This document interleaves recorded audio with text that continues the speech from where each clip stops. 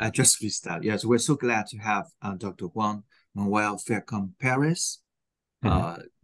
Is that my pronunciation? Yeah, Is very correct? very Okay. good. All right. Okay. So Dr. Falcón-Pérez was awarded by SEV 2023 for the Special Achievement Award, and today we're glad to have him as our special guest. And we have a number of questions to ask Juan and for his expertise, opinions, and I think it's important for the field. Dr. Juan Manuel Falcón-Pérez is a Ikerbasque research professor, and he's a group leader of exosomes and the lab and head of metabolomics platform at CIC BRTA and Bilbao, Spain. And his research interests including identification of minimally invasive biomarkers for different pathologies, including hepatic, infectious, and neurological disorders, and studies of extracellular vesicles, including exosomes and body fluids metabolomics. So yes, so we're very glad. So my name is Weiliang Xia. I'm a professor at School of BME and the MEDEX Research Institute at Shanghai Jiao University. My research interests including lung and prostate cancer progression and treatment resistance and finding novel targets. And also, in particular, I'm also interested in the exosome biology and its applications. So this is so much about myself. So let's just get started to the questions. The first question is, first, of course, congratulations to Juan, to you on winning this very special achievement award. Could you please share your feelings about winning this award, as well as your research progress and achievements? Juan, please. First of all, thank you for the invitation, and thank you very much for this initiative and for allow me. I mean, in this interview, I am very happy to do it. And regarding the award, I mean, for me, it was a very nice event, very nice moment, because it's like a lot of effort that I put in the extracellular vesicle field during many years, because since 2005 that I start my group in Spain, in Bilbao, then many effort also with the community, trying to help also in many times to the ISEV society in education, with participating in the different committees and trying to organize the meeting in Barcelona also as chair. So, and also with the rigorous standardization establishment of the subcommittee.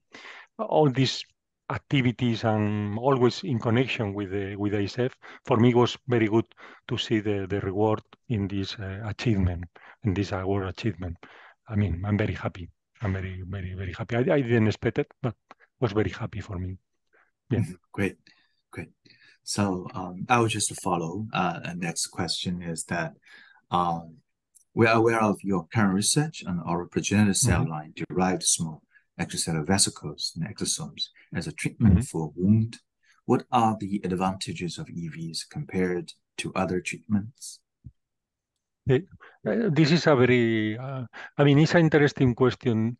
And I have to say that this is in collaboration with a group in Vitoria here in Spain, in the pharmacy hospital, pharmacy department.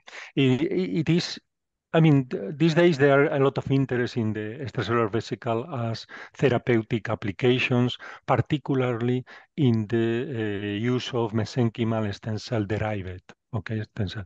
Why? Because they looks like they can prevent some of the putative problems that has the cells, as they can be tumoral, or maybe they can induce change that formation of different type of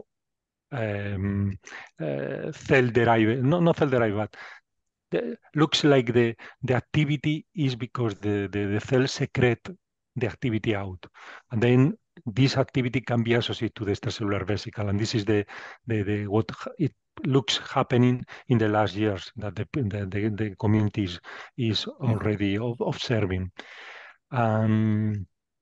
And yes, the idea is that these vesicles could contain the activity of the cells, so then try to avoid many of the cells problem. We can use just the vesicle. And in this particular work, what we did was to compare the oral, I mean, what is the hair follicular derived mesenchymal stem cells with the conventional adipose derived stem cell, and looks very similar at least in the test that we have performed of good healing or growing proliferation, induction, immunomodulatory capacity. So in this particular work, we show that these two different extracellular vesicle coming from these two different mesenchymal stem cells are valuable for therapeutic purpose. Is the point. So this is the nature of the mesenchymal stem cells in a way. Yeah. All right, great. So we just move to the next question. And there is a growing interest in the reproducibility of extracellular vesicle studies.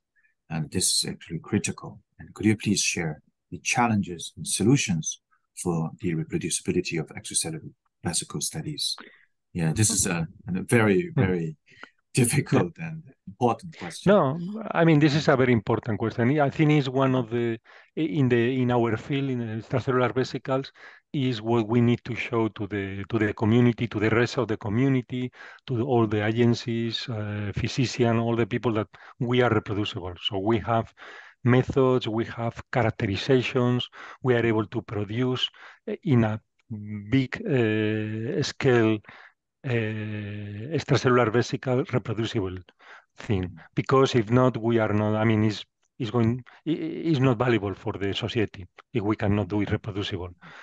It's difficult, require a lot of effort for all the community, a lot of money for the funding, because I think we need a lot of multi-centric experiment and multi-centric studies in which, starting from the same sample, applying different technologies, or the same technology but in different centers, we are able to arrive to one same characteristic and same properties preparation of extracellular vesicle. Or we need to also to be able to report very well how we are doing the preparation, the purification, characterizations, the storage. So still a long track to do, but I think with the International Society for Extracellular Vesicle and the initiative that they are taking with the rigorous standardization subcommittee initiative, is slow, but as you know, the things has a starting point, then a long travel to do. But at least I think is in place. What is important? Place.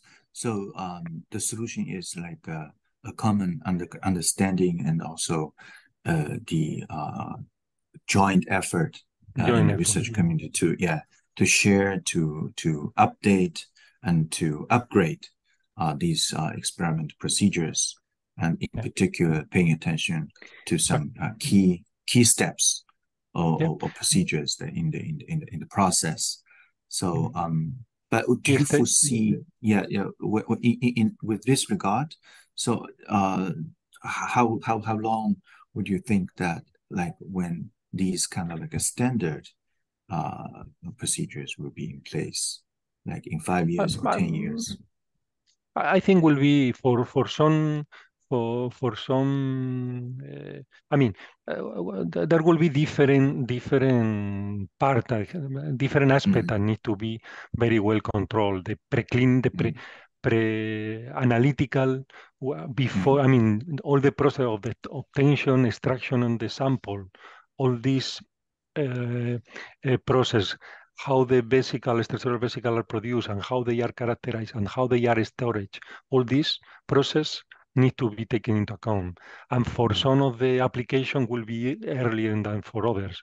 I don't know, starting from mesenchymal stem cell, for example, I think is going to be more quick, Real quick, more yes. quicker because the condition for the mesenchymal stem cell are more uniform, more homogeneous. So then, how you produce, how you storage, all this, I think if we join effort, I mean, if there are this effort, 5 years could be one specific method, a specific product, a specific application.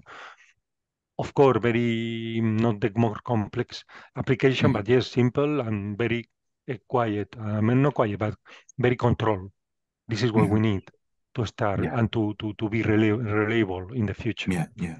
So I think our journals, as a major contributor to the field, should also advertise, these of important aspects. It's important to be to do the aware, or I mean to say all the community what are the important points and how to try to do it, and to create the platforms in order to foster that joint initiative and to foster these things, to foster the joint effort to validate and to create good resource for the community. And also in all this process, we need also the not just the researchers, also the contact with the agencies, or also the contact with the industry. So there are many interactors that need to be together. And I think this is what, and it is not easy because all the timings, all the let's say the focus not always is the same, but try to get the same. Yeah, but once we need to move it into translational aspect, so into really application. So this is a required. So we must do that. Sooner or later. Yeah. All right. So we move on to the next question, and the first question is: as reliable biomarkers, what are the prospects and challenges of extracellular vesicles for clinical applications? Oh yeah, this is also a big question. I mean, from the biomarker point of view, we also need reproducibility. We need a good method that able with the, I mean, reproducible and sensitive enough to be done in different parts of the world, different hospital, and always you obtain the same. It's true, for the biomarker point of view, you need also to have a good quantitative analysis. So at the end, you need to say above this number is good or not good. So at least you need to have this number. I mean, sometimes biomarker you need to quantify because you can do relative in order to discover. But once you want to really launch this to the diagnostic world and be applicable, you need to quantify. And for that, you need reference materials, you need good detection method, you need. So there are a long process in order to have a reliable and competitive and also valuable for the society biomarker. So it's and extracellular vesicle is one of the I mean, it's good to have a biomarker associated to extracellular vesicle. Many times the people try to go to what is inside the vesicle, but the vesicle is also a platform where many other proteins and molecules are binding. So this is also valuable as biomarker as soon as they are reproducible. And to do reproducible, the techniques, the technology is what we need also to think and how to perform it in order to make it more detectable. So we need to take the vesicle as a whole as an entity that we should check all these quantitatively the molecules, right? The levels and that are associated with the clinical information, and that could be used for diagnosis, prognosis, and etc. There are many. I mean, I think the vesicles can be diagnosis for many diseases because at the end the cells suffering these the diseases are the ones that are at least releasing some vesicles that could be indicative of this. So applicable to many diseases and to many processes, is following therapeutic interventions, decision taking to the decision making for the physician. So I think will be very valuable. But technology has to improve because sensitivity and capture and specificity. Specificity to interrogate what we want to interrogate. So that is the point. Yeah. Right. So next question is that, as we know, you have made significant contributions and participations in various areas of EVs since 2005. You just mentioned that. This is actually one of the early runners in the field, I think, in EVs. So could you please elaborate on some of your key contributions and notable projects over these many years? So this is also a complex question, because since 2005, many projects I have been involved in that. I think the one of my what I think was the description and the foster and pushing the hepatocyte release vesicles. Hepatocyte release vesicles starting from primary cultures. So this was, I mean, characterization of what will be the interest of these vesicles in the world of the hepatocytes and the liver, and in the last years in the what is the impact of these vesicles in other tissues. So hepatocyte release vesicles over other tissues. What are the systemic effects? These are the last years have been devoted to that. In prostate cancer also, I have make what I think good contributions regarding in the characterizing the small proportion. I mean, there's what are the extracellular vesicle, but the smaller one. So that one, when you go to the urine samples, they are different between benign hyperplasia and prostate cancer patients.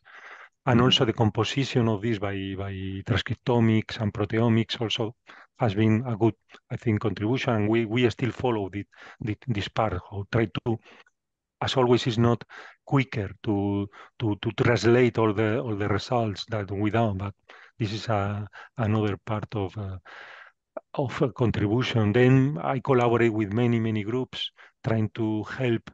They have the expertise in the disease, and I have the expertise in the vesicle. So let's combine, and like this, I have been involved in bladder cancer, also in neuronal many neuronal areas, I mean neurodegenerative diseases. I have participated in the characterization of the role that this vesicle could be involved.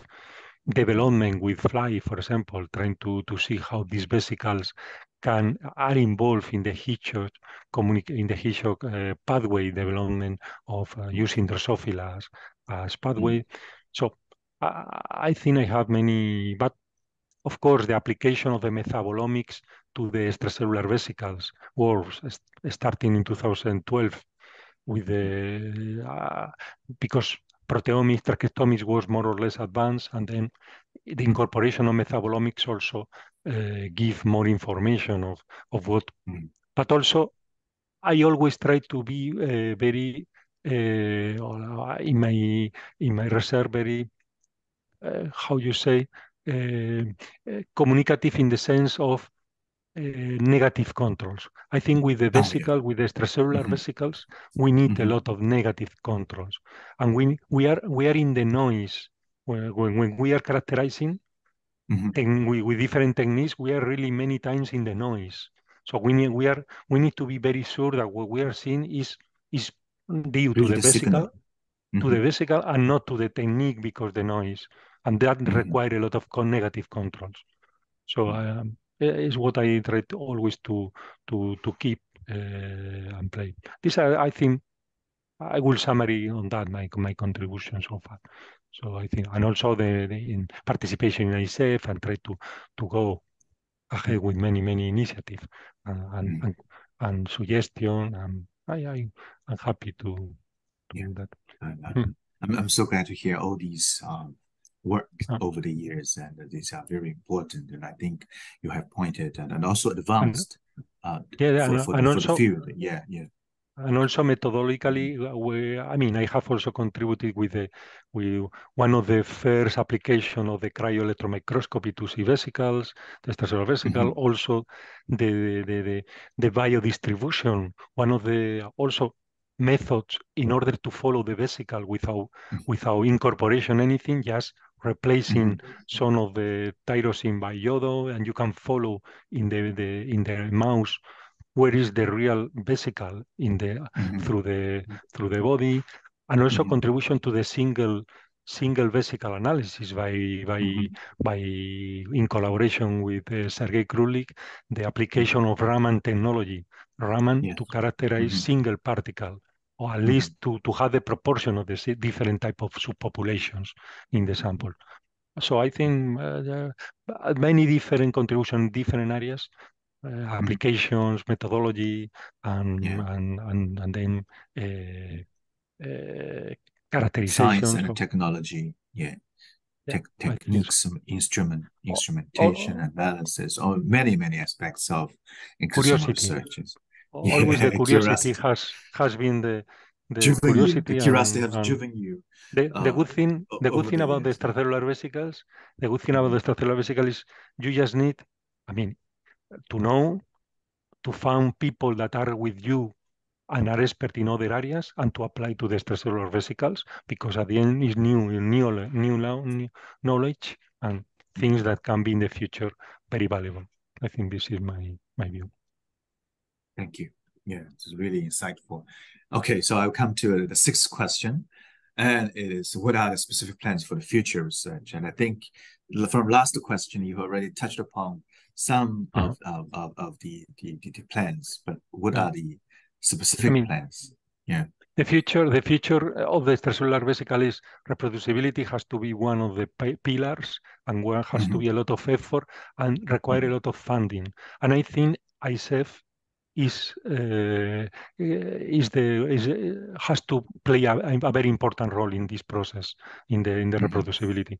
The other is development of new technologies that can be more sensitive and more specific, and more. And what I think is the single vesicle analysis, because so far we think the biomarker as very isolated things, but the biomarker are together in vesicles, and the combination of what is inside this vesicle, that is maybe is one vesicle. Going to the extreme, maybe you just has one vesicle that is the diagnostic one, because if you are able to capture that, because they have the signature that is the informative about the disease, you need to go for that. But we need technology, and we need a lot of effort from this part. And the other pillar is to communicate, to be. I think one good thing about the extracellular vesicle is that there is a space still for many researchers and many young people, and with fresh ideas, and because sometimes you establish one rule that maybe is not the rule, and this we need to be careful with the extracellular vesicle because it's so new, and we don't have the right standards. So it's the other part, to keep thinking and open still. Yes. Yeah, and communicate. Yeah. Okay. So the next question, the advice for scientists starting their journey in this field. My advice is to be open, and to have a lot of. It's very sometimes with extracellular vesicles you say believe is to see.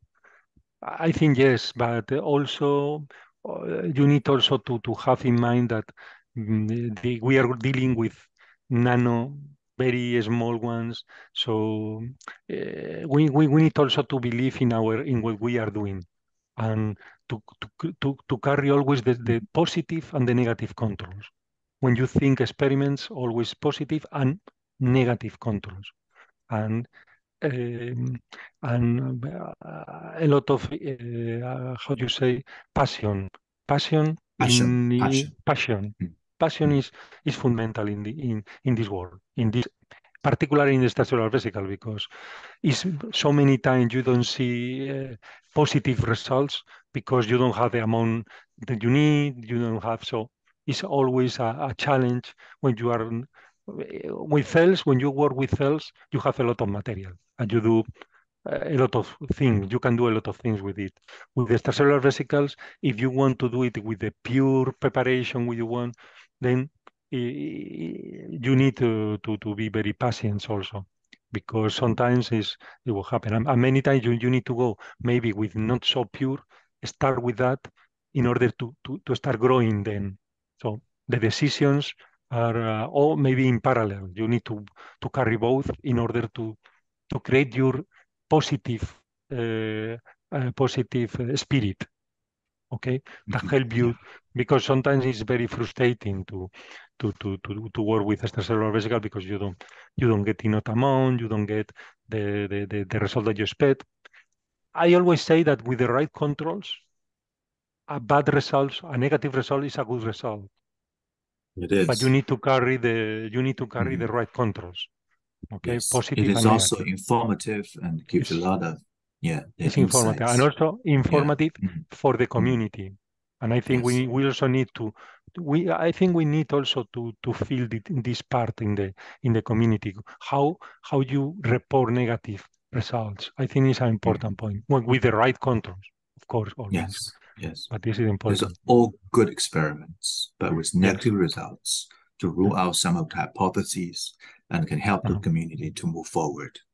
To move forward on this. Yeah. But I think this Yeah. field is very, I mean, there are a long track to do still. So for the young people, it's a very good area because so many things for mechanisms and for discover that is amazing. Yeah. So I think these are all the questions that I've prepared. And Okay.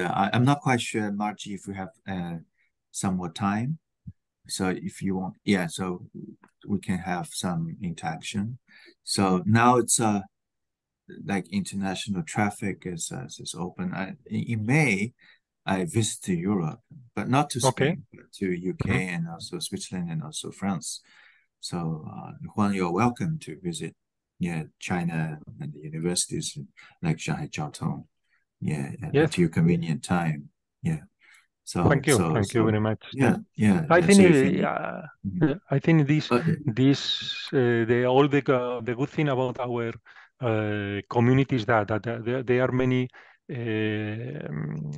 societies that are foster many workshops, um, many congresses and things that allow to have all the dynamics of that require this field. So at the end, you need Mhm, to communicate, to contact, to interact.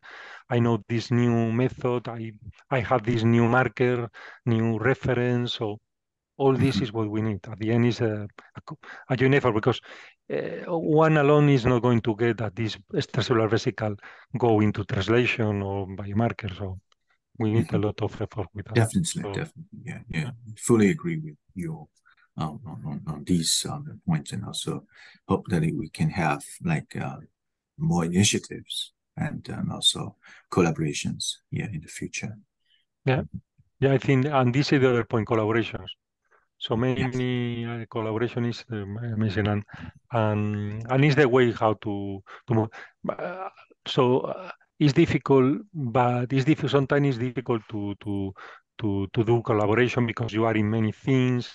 But at the end, it's worth it. It's worth it. Yes, it And this is is. why one of the Special Achievement Award that I receive is due also by, I think, the capacity to collaborate and to be open. Mhm, And sometimes you mhm, need to be also not the first one in, yeah, just to participate in the project.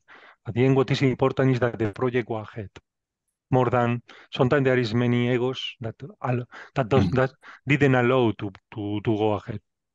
At the end is the project who will give you the final end, and the society will be the reward for the society. A project that successfully has been done. what it is.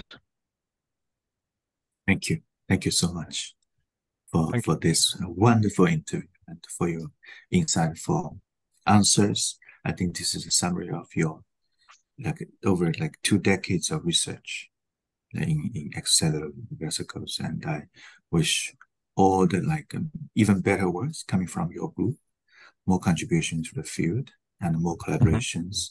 And also, I think there will be an inspiration for young researchers who want to join this community to do extracellular vesicle research. Thank you so much again. Thank you very much. Thank you for the invitation, and this is a very nice initiative. Thank you.